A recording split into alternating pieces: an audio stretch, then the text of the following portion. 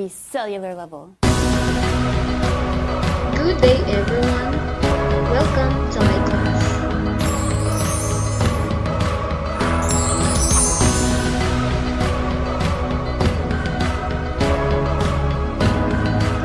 The content of this video will answer the following question. First, what are elements? Second, what are compounds?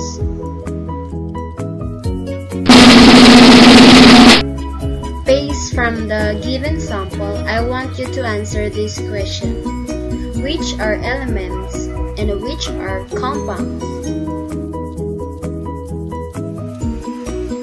These are the example of elements.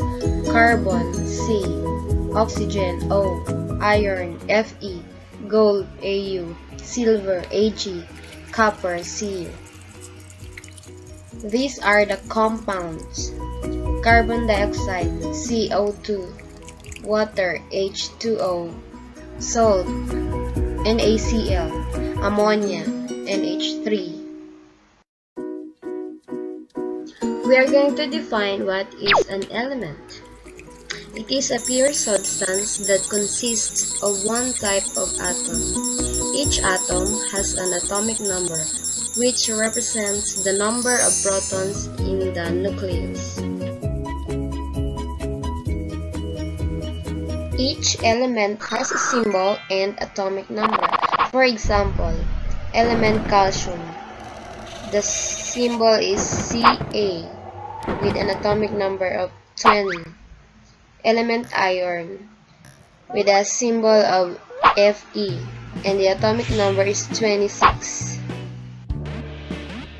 These are non-metal, metals, and metalloids. Now let's proceed to compound. What do you mean by compound?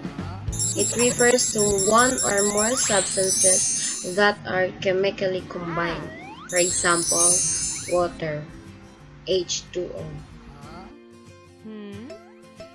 Let's summarize the lesson using a Venn diagram. For element, it is made up of one type of atom. For compound, it is made up of two or more elements, and they are both represented by symbols. Thanks for watching.